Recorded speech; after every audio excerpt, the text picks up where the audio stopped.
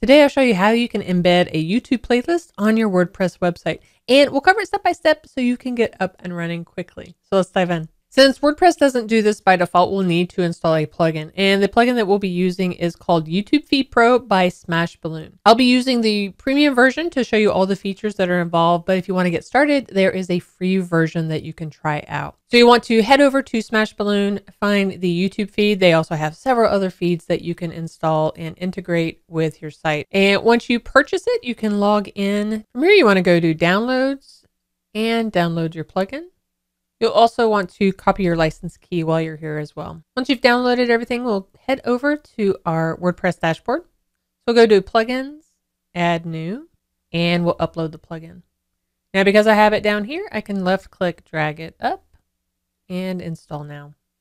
Activate the plugin. Once you see it's active, you can either come over to settings, or if you ever need to come back to this, over on the left under feeds for YouTube, we'll go here and we want to enter our license. So we'll add our license key that we copied and activate it. Great. Once it's active, we can come up here to configure and let's connect to YouTube.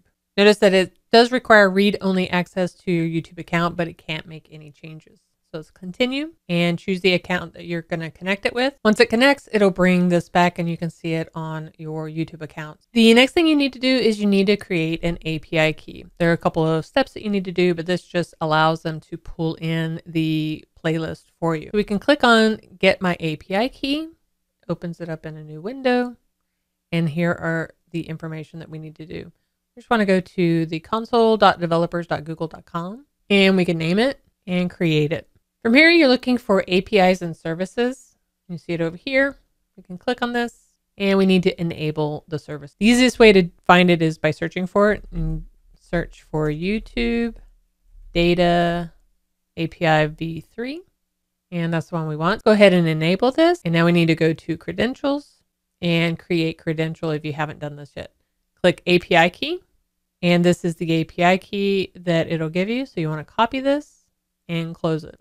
Now we can head back over to our dashboard so we can paste in that API key. And then scrolling down, you see the feed type that you want. You can do channel, playlist, favorite, search. Let's do playlist as the feed type.